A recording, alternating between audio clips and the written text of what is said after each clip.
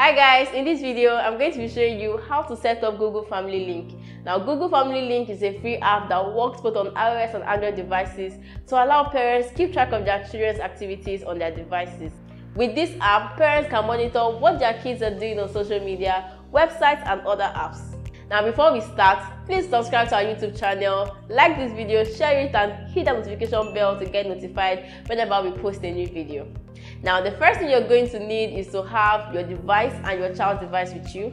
I already have my device and this is my child's device. So go ahead, download the Google Family Link app. I already have it downloaded, so you go right ahead and get it downloaded and open the app. So I already have it downloaded, so I'm going to open the app. Now my family link is already open and the first thing they're going to be asking you is who will be using this phone. Now because this is my device and I am a parent, I'm going to be choosing the parent. So I'm going to go ahead and click on the parent. So they're going to ask you, before we start, make sure the device you want to supervise for your child is nearby. Just like I said before, you need to have your device and your child's device very close. So I'm going to click on next. The next thing there says you're already a family manager. You already use this account to create and manage your family group and get access to Google services for families. Now because I already have an account with Google, I'm just going to click on continue. So they're going to be asking you, does your child have a Google account? If your child has a Google account, click on yes, and if they don't, click on no. They're going to show you the steps on how you can create a Google account for your child, and that takes like 10 minutes to finish it up. So if you have an account, click on yes, and if you don't, click on no, and then they're going to tell you how to set up that account, and then you're going to just continue with the steps. So but in this case, my child already has an account, so I'm just going to click on yes. So I've clicked on yes. So they said get your child's device, open settings. For Android devices, go to Google parental controls. For Chromebooks, go to people parental controls. Follow the steps to set up parental controls. Tap done below when you are finished. So I'm going to go to my child's device. That's this device that's here, my child's device, and I'm going to do exactly what the instruction says here. So now this is my child's device. So I'm going to click on the parental controls. And here it is. The steps here they said is for you to set up parental control. So read the steps there and then click on next. Now they're going to ask you to select your child's Google account. If your child already has a Google account, you should click on the one that you want your child's account to be linked to your own. If not, you can add or create for your child. So because I already have an account here, I'm going to click on the first one that is there. I'm going to click on it. So they said this account will be signed out for parental controls to work, just in case this account has been previously been used by an adult. So I'm just going to click on continue. Okay, now that has loaded. Then they said your parents' account. Now remember the account that you used to set up in your own, that's the same account that's going to appear here. So I'm going to click on next because my account is already there, and they're going to ask you for your password. So I'm going to type in my password. Okay, now they're asking me to do a two-step verification to find out if it's actually me. So because I know that it's me, I'm going to be clicking on yes, it's me. And they're checking the account, so just wait for that to load. Now after you have done that, you're going to see about supervision. So here you're going to see what parents can actually see and do in your child's device.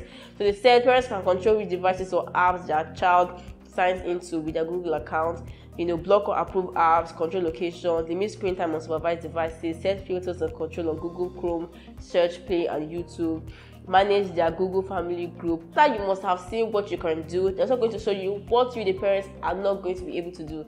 So they said parents can't remotely see what's on the child's screen. You can't see your child's past searches or Chrome browsing history. You can't see or reset your child's Google account password. So these are the list of things that you can't actually do with this app.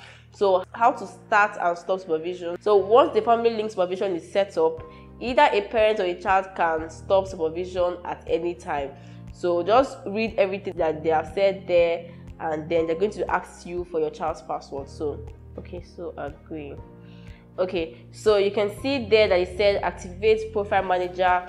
So it said family link manager. By proceeding, your user will be managed by your admin, which is a parent, which may also be able to store associated data in addition to your personal data. So just read that over there and then click on activate on your child's device. So it's linking the accounts now, as you can see. Okay, they said your accounts are linked. So they said next, review the apps on your child's device and manage his settings and filters. So I'm going to click on next. Okay. So as you can see here, you can already see all the apps that are in your child's phone. So you can say I have the family link app, Galaxy Store, Galaxy Wearable, Gallery Image. So just click on more. So it said one moment. And it said manage filters and settings. Click on next. Now, after you must have done that, you will need to go back to the parent's device. This is my own device that is here. I'm not going to go back to the Google family. Now, after I must have done that, I'm just going to go back to my child's device. You can see here it said get your child's device. So I've already done all of this, so I'm going to click on done. Now, once you're done, you can actually see your child's device in the parent's device. So as you can see, I already have his settings over here. I can schedule his screen time. I can view all his apps on his phone. I can see where he's logged on with his account. I can see that he was last online today on his laptop, because the same account is using on his laptop. So I can see all of that. So if I wanted to know his location, I'll just set it up so that whenever he's not in that location, I will be notified. And then I can also set up his settings. So let's look at the apps that are on his phone. So I want to view all his apps. So let us look on view all his apps. So as you can see here in the parent's device, you can actually see all the apps that are in your child's phone. Just like you have the camera, Duolingo, Facebook, Galaxy Wearable. You can see everything that is literally on your child's device.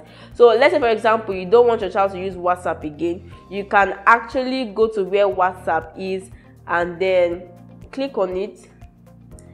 So this allow app here means that your child is allowed to use WhatsApp. So if you want him to use some particular thing on WhatsApp, so let's say for example you don't want him to use the microphone again, that means he won't be able to send voice recordings to his friends. You don't want him to be able to send messages or however you want it. You can actually control permissions with it. So just go back. So if you don't want to use WhatsApp at all, you can just turn it off and then it will say change requested, and that means that WhatsApp is no longer on your child's device. So I want him to use WhatsApp, so I'm going to click on WhatsApp. But what if you actually want him to use WhatsApp for like 2 hours a day or 3 hours a day? What do? You can simply just go back. You can see this sign that looks like an hourglass sign, right? You can just click on it and then you see the set limit here. You can actually set minutes. So for WhatsApp manager, so that means that if you want him to use WhatsApp for just 30 minutes a day, you can actually set it. So let's say for example you want him to use WhatsApp for like 2 hours 55 minutes. Let's say for example you can click on save and it will say limit set for WhatsApp Messenger. So how about for Zenda? You want him to use Zenda for just 2 hours a day, you can just go ahead and set the limit also. But if you don't want him to use WhatsApp at all, or you don't want him to use Facebook at all, you can still go right ahead and set the limit or block him entirely from using Facebook or WhatsApp or whatever apps you want him to use. So let's say you don't actually want him to use the Google Chrome browser, so you can actually click on that and then turn it off, and then to say change request, that means that he can no longer access the Google Chrome browser. What if you also want to manage permissions? You can turn that on and then click on permissions, turn off the storage, turn off the location, turn off anything that you want to turn off on his device. So that's it for his apps. But what if you actually want to restrict your child from certain websites or applications? All you have to do is to go to the manage settings that you have there.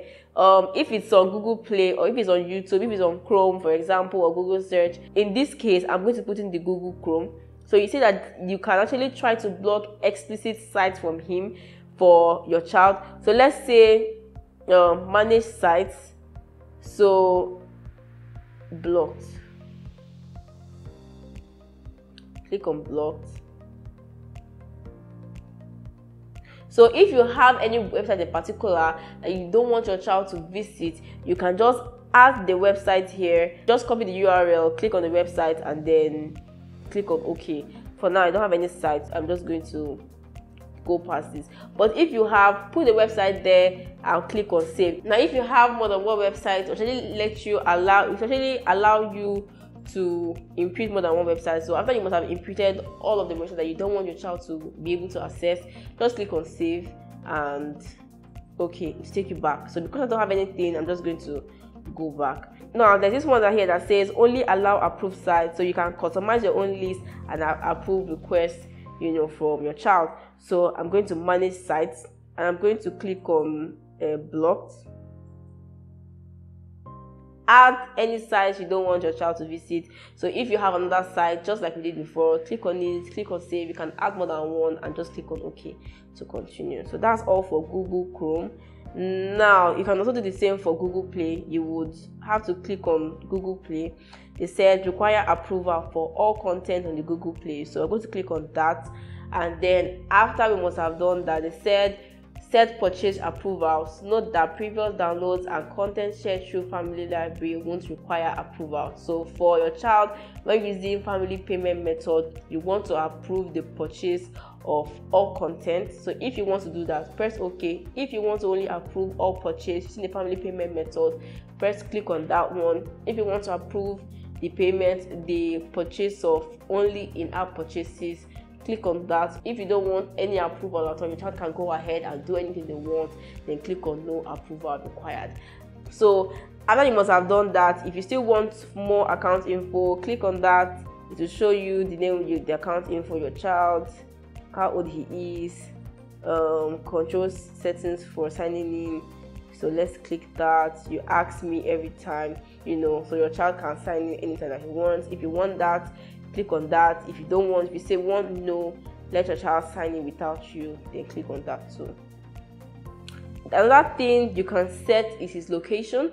So if you want to set up location, so get peace of mind knowing where your child is with his device, you can set that up. It says Elo's device location setting on his signed in Android devices will be turned on, and his location will be shared with parents unless you turn it off. So if you want to know that, turn it on and you'll be able to know where your child is at every point in time. So with this app, you can also know all the apps that your child has used in a day. So for example, now they said that your child, that he hasn't used any apps today, that once he does, the app activity will be reported here. So you can get details of everything he did using that app, what website he went to, or what he actually did with the website. Whatever he did with that app, it will definitely show here. So it said location not found, that your child may be offline. So just go ahead. If it says this, go ahead, turn on the location on your child's device and you get his location wherever he is. You can also set up screen time for your kid. So let's try and set this up. It says here on Mondays he'll be allowed to use the phone for 3 hours, on Tuesday 3 hours, and then on Saturday no limit. That means that he has access to his phone 24/7. There's no limit to how often he can use his phone that day. But if you don't want that, you want to set a limit, you can also impute that, and that's fine. So if you want to change the setting, that means you want him to use it for lower, you can actually click on that day and either reduce it or increase it. So if you wanted to use the app on Monday for 2 hours, you can click on 2 hours and you'll be able to use it for only 2 hours. Okay, so just do the same for anything that you want. So if you also want to set bedtime for your kids, click on bedtime. You will need to edit it. Let's say for example your child's phone is going to be locked from 9 o'clock to 7 o'clock a.m. So let's say 9 p.m. 7 o'clock p.m. That means that from 10, 11, 12, 1 a.m. 2 a.m. 3 a.m. that phone is not going to be accessible to your child. So that means that he has to sleep. The phone is not going to be functional. But anything, let's say 7:01, 7:02, yes, that means that your child can use his phone. So you can do that for each and every one of them. If you want bedtime to be 10 o'clock to 6 a.m., if you want it to be 6 a.m. to whatever you want, whatever works for you, just put it there so that your child will be able to have access or not have access to his phone within certain times of the day. So that's all. When you're done, click on save and that will be updated, and just go back. So you can see here, because I clicked on the save, you see that his phone is unlocked. But if you actually want to lock his phone immediately, like for example your child did something wrong, you want to punish him to not use his phone, you can actually just click on lock now and your child's device is actually going to be locked. So it said locked until 6 o'clock. So you can see now that it actually says here time for a break. So that means that your child cannot actually access his phone until 6 o'clock. But emergency calls are still going to be allowed. So if it's an emergency, or you set up the emergency number and they call, you will have access to answer those calls because it's an emergency. So if you don't want that, just click on unlock and your child's device is going to be unlocked. Okay, so you can see it actually unlocked. Okay, so that's what you can do with the Google Family link. So just go ahead, update his location so you can find him wherever he is, set up his bedtime, look at the app that he has on his phone, restrict him from using certain websites or certain links. Just set up all of that and you'll be fine. All right, I hope you enjoyed this video as much as I did. If you're going to be using the Google Family link, please leave a comment and don't forget to tell us whether or not this tutorial was easy to follow. Remember that one of the ways to engage your kids productively on screen is by channeling their energy into something productive. Your kids can learn how to create their own games, animations, mobile apps and lots more here at Naija Cookies Academy. Call or WhatsApp the number shown on your screen for more details. Don't forget to like, subscribe and click the notification bell so you get to know once we post more videos like this. Bye!